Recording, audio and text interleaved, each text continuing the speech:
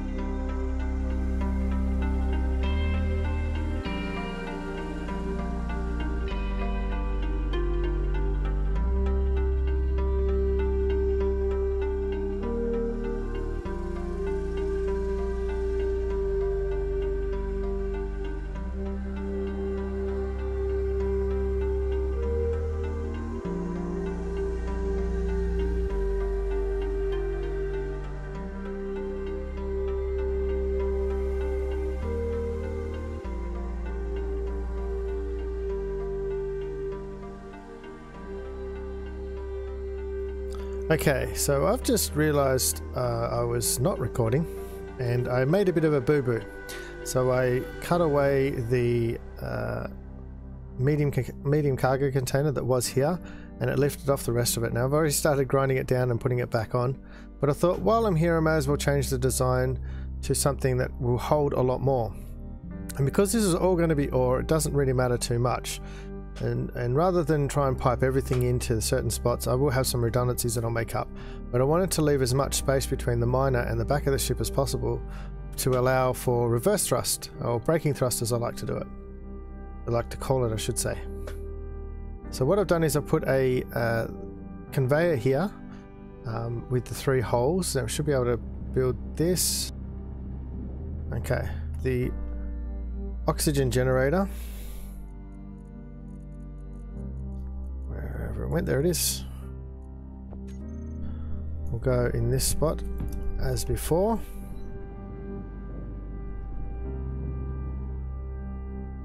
The hydrogen tank.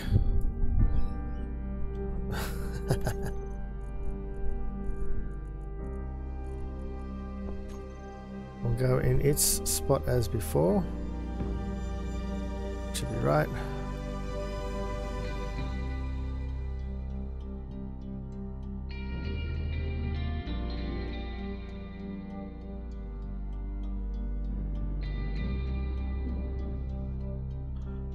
And then the engine, which is flying away.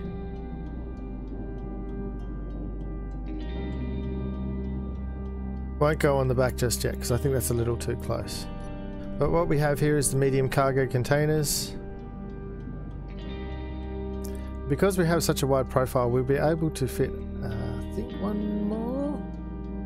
We may need to put a gap between the hydrogen tank so that we can lift the, put another row of medium cargo containers in here. But that's it for now. I'm going to move this back.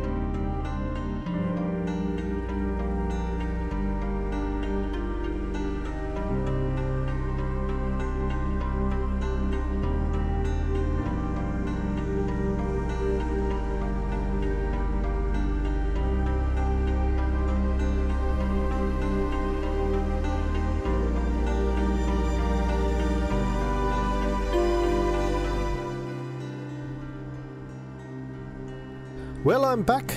I've made it back in one piece. I haven't damaged anything. One thing that we do want to add to this later on, that's why I've got the programmable block, is actually the PAM, the PAM, procedural automatic mining. So I can get this going, but that's not for now. That's for later. And also, if you guys have any other ideas of any other scripts we can add to this that may help, not mods but scripts themselves. I do have a bunch of LCDs. I did that just to see, just sort of give me a depth perception, and just to see how much rubble and stuff comes through, how much I will actually see and won't see. So they don't necessarily have to stay there. The other thing is, I want to know if you guys want to save this little miner. I haven't given it actually a name at all. It has no name, but it has been quite helpful. It did dig out a fair amount already.